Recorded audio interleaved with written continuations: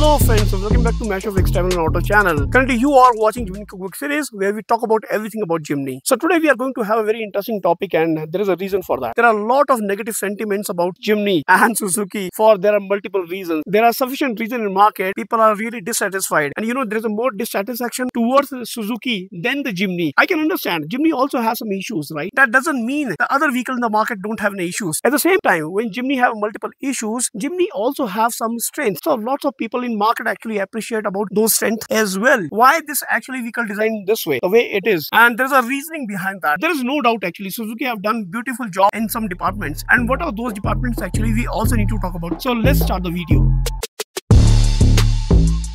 The first and the major point about this vehicle is having awesome ladder on frame chassis. Why it is important? For any vehicle to become a true off-roader, the first choice is a ladder on frame chassis. And why it is so? Because the ladder on frame chassis actually have the highly mounted body and can accommodate bigger tires below. And that is the beauty of the ladder on frame chassis. For example, right now in this particular vehicle, we are having 195 80 R15 tires. Suppose if someone want to accommodate 29-inch tires also, they can accommodate. Probably for that reason need to use a lift kit. In a normal car, sedan or hatchback, you can upsize the tire to some limit, but here you can actually extend those limits because being this is a ladder on frame chassis and give you lots of space for the creativity and enhancement. That's the beauty of this particular ladder on frame chassis. And the ground clearance is actually subject to the larger tire. Larger the tire, the more the ground clearance is. So is this just a ground clearance which make a vehicle true off-roader? I don't think so. So let's understand what are the other parameters are. So let's move to the next point. Well, Suzuki has done the beautiful job in this particular department choosing the ladder on frame chassis. The other benefit of the ladder on frame chassis is this vehicle is having a highly mounted engine. What is the benefit of the highly mounted engine is? So Suzuki actually put the engine in the engine bay in such a way that spark plugs and the air filter are on the top of the engine actually. Radiator of the vehicle is also high mounted. There are lesser chances the water go inside those components because higher the spark plugs, higher the coils, higher the air filter, there are lesser chances your vehicle is going to stop in those conditions. That's a beautiful thing actually Maruti have done. So here I'm not basically debating on the engine strength. So that's an altogether different discussion. The way basically they put the engine actually in the engine bay, that's an awesome. And as long as there is a fire in the engine, your vehicle is not going to stop. One thing just keep in mind, whenever you go inside the water and your vehicle is totally in water, your silencer actually inside the water, for example, never ever release the speed pedal. If the silencer actually suck the water, that is not a good news for your vehicle. Be very careful. So now let's understand the next strength of the vehicle. Well, this strength and this capability actually really make this vehicle a true off-road vehicle. And what is that? And that is actually BLSD. That is a Brake Limited Slip Differential. So let me brief about a little bit about the differential first. The normal set of differential actually having its own differential locks. In Jimny, there is no differential locks. So what is the meaning of that? I'm just going to tell you. So the main job of differential is whenever there is a torque come from the engine, the differential actually, it multiplies that torque because there are different gears set in there. Whether you are basically in 4 high and 4 low, depends on that, it gives a more torque actually. And the other is it distribute the torque in the two different wheels. If there is a rear differential, that will actually distribute the torque in the two different wheels, and if it is a front differential, that is going to distribute the torque in two different wheels here. And how that torque distribution happens, that's a different story. So let's try to understand this BLSD function through a Suzuki BLSD diagram. When you see the diagram on the left side, that is with no BLSD. You can assume there is a sort of 4x4 without BLSD. In this particular diagram, you can see the two tires on the white patches and the two tires basically on the gray patches. And the two tires which are on the white patches, the meaning is these two tires are basically not on the surface, these are in the air. If the two tires basically spinning freely, that means the differential is transferring the power to these two tires only. Differential is not able to move the other two tires which have no traction. The meaning of the no traction is, suppose this particular tire is touching to the surface and this should have a traction, but it is not getting proper torque to leave this particular place. And who is consuming that particular torque? The other two free tires. which are moving in the air. So what actually BLSD does is, in the right side of the diagram, you can see when in the 4x4 low, the BLSD is on, what happens is there is a one concept of the traction control system. It actually comes into the play, and what that does, the spinning tire on the white actually, it apply the brakes on that. So that means those two tires stop spinning actually anymore. That time your vehicle actually realize, now I have some extra power, and where that extra power goes, that extra power means the extra torque. That extra torque is going to be delivered to the wheels which have no traction, and when that particular wheel get the extra torque, then most of the time you actually cross the obstacle. But who actually transfer the torque? That is the job of differential. So what differential does is, this transfer the torque 50% here, 50% there. But in such situation, your differential pass that level of torque which basically sufficient to move this vehicle forward, cross the obstacle. That much of torque transfer to this wheel, vehicle come out from the obstacle. That is how this BLSD system actually works. The BLSD is very simple and basic kind of 4x4 system. It is not a very ultimate 4x4 system, but the kind of vehicle we have, the light vehicle, that is one of the perfect mesh with this particular vehicle, and that does its job very beautifully. So hope you understand that. So let's move to the next point. Suppose you take your vehicle, which is a low ground clearance vehicle, where basically we need a high ground clearance vehicle. Then what is your main worry is, your underbody parts may touch to some stones actually. So whenever you take this vehicle there, your maybe front bumper or the rear bumper can be damaged. So the first thing actually which touch to anything, that is your bumper actually, right? So the good thing about this vehicle is this angle here, right? This is called the approach angle. That means your vehicle is approaching, and this angle is a departure angle. The good thing about this Jimny is, the approach angle is 36 degree and the departure angle is impressive 50 degree. The 36 degree approach angle is also very impressive. It is better than many other vehicles actually in the market. So that is awesome. And this vehicle also have very good ground clearance. Normally some people think actually this is the ground clearance. This is not the ground clearance. The ground clearance is any lowest part below which can touch to the surface, and the height of that particular lowest part from the ground is actually the ground clearance. It can be your differential, it can be other component as well. So the ground clearance in this particular vehicle is pretty impressive. Only thing, not very impressive but not bad as well, which is basically the ramp breakover angle. So the ramp breakover angle of this vehicle is 24 degree, which is not excellent, but still it is very good. Though it is basically reduced the 28 degree in 3-door Jimny to 24 degree in this 5-door Jimny. And why it is reduced? Because the wheelbase of the vehicle actually increased. Because of the wheelbase increase, so the ramp breakover angle actually reduced, which is a little bit sacrificed with the off-road capability of the vehicle. 3-door Jimny is more capable for off-roading in that way. So the another strength of the vehicle is actually the 3-link rigid axle suspension, and that is awesome. Normally this particular type of suspension are not that comfortable than the other suspension type, independent front suspension or independent of rear suspension, right? I think Scorpio has that kind of suspension actually. But in this vehicle actually, this is having 3-link rigid axle suspension. And what that means? That rigid suspension is basically in the front and the rear both. The meaning of that is, there is a rigid suspension, there is a one axle, the single axle which is basically going from this side till that side. So that actually axle responsible to move the tire and to maneuver the tire up and down and articulate those tires actually. What happens due to this rigid axle? Suppose for a moment, these two tires are the Jimny's tire with rigid axle actually. And right now it is on even surface, on the same level right now. What happens is, if we basically go to the uneven surface, if suppose the right tire actually goes up, automatically the left side tire actually goes down due to this rigid axle actually in this way. That means if this particular tire actually losing the articulation and losing the surface, that tire actually gripping the surface there. So traction will be lesser, and this is in air. This will get actually traction due to BLSD in 4 low. So that is the reason this rigid axle play a very crucial role in sync with BLSD. On most of the bad roads actually, it gives you very comfortable drive, and this is awesome. So let's move to the next strength.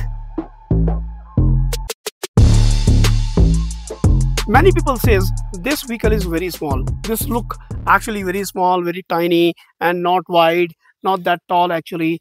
And maybe this is true. And you know what? This is the strength of this vehicle as well. Let me tell you how. This is lightweight, first of all, only just 1200 kg as we discussed in the previous videos as well. And the other good thing about this vehicle is having the small footprint. That means this is not that wide actually.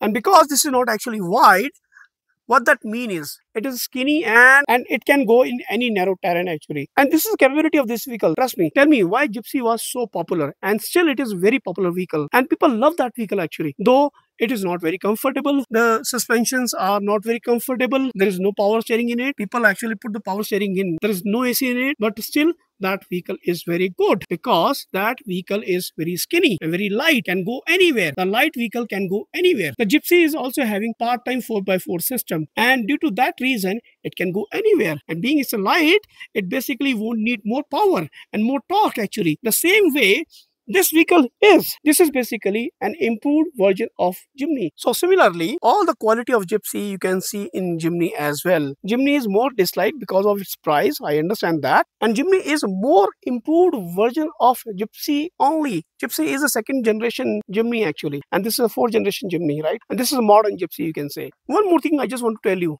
I don't want to compete this vehicle, but any other 4x4 vehicle in their stock form, in narrow terrains, this vehicle is going to win, I'm telling you. The reason is, this is basically having a small footprint, take very less load to cross the obstacle, being it's a lightweight. Recovery of this vehicle is so easier. The meaning of the best off-road vehicle is not that it is not going to stuck anywhere. The best vehicle of the world can stuck in some terrains, right? Recovery is required. So whenever you need to recover this Jimny, it is a more easier vehicle to recover. That is also a capability of this vehicle. And that is what basically it is. Well, my friend, there is another capability of this vehicle, and that capability is HDC. What is HDC? Can you guess that? Yes, you are right. Hill Descent Control. Nowadays, you are seeing many different security controls to drive the vehicle in hills actually. For example, hill hold control. Hill hold control is now very common in many vehicles actually in the market. This vehicle is having the hill descent control. The very few vehicles in the market, and the 4x4 vehicle is having this particular feature. And what that feature is, when suppose you are basically down the hill, very steep, and your vehicle is going freely there actually. And you know what? There are two types of braking in any vehicle. One braking is the brake you apply. The other braking is the engine braking. And it is advisable whenever you go down the hill actually, you should be more dependent on the engine braking than the real braking by foot. That is basically a recommendation. But what if that engine braking also not sufficient? In that case, you have to apply the brakes. But in some situations, even applying the brake is not recommended. In very slippery surface down the hill, maybe some snow conditions, and those kind of situations, it's very difficult to manage a vehicle by applying the brakes. Maybe your vehicle can skid over. So to avoid that situation where basically your engine braking fails, manual braking fails, then HDC comes into picture. So how it works? So whenever you are basically in the steep gradient and you are going down actually, and that surface is not very good to manage your vehicle and you are facing some challenges. So what you need to do is you need to put 4 low gear first of all, because this particular feature is going to work in a 4 low only in that particular situation. And then there is a button in the console. You just enable hill descent feature. When you enable that, what exactly your vehicle is going to do is, first of all, maximum speed not going to go beyond 5 km/h. So vehicle actually start crawling on that particular surface. Vehicle automatically apply some engine braking. This time the engine braking applied by HDC. It is not that normal engine braking, right? What it does is actually, it actually uses traction control as well on uneven surface when your tires are going in this way. So what it does is, there are 4 tires. It basically may apply different level of brakes actually in the different tires at the different time. And whenever it feels that your vehicle is going to skid this side or that side or the other side, accordingly it actually detect that the vehicle is losing traction, and based on the traction control system, it actually apply brake to the wheels actually and maneuver your vehicle accordingly. In that case, you will get bit safer drive actually in the down the hill. That is a feature basically which is very important. However, in some situations the traction control is not very friendly, and that's again a different debate altogether. We will discuss about this traction control challenges later actually in some video. But for now, this is how your HDC actually works. Whenever you see those steep gradients down the hill you want to go, use that particular feature. Probably that will help you. Hope you understand this particular feature, and let's move to the next one.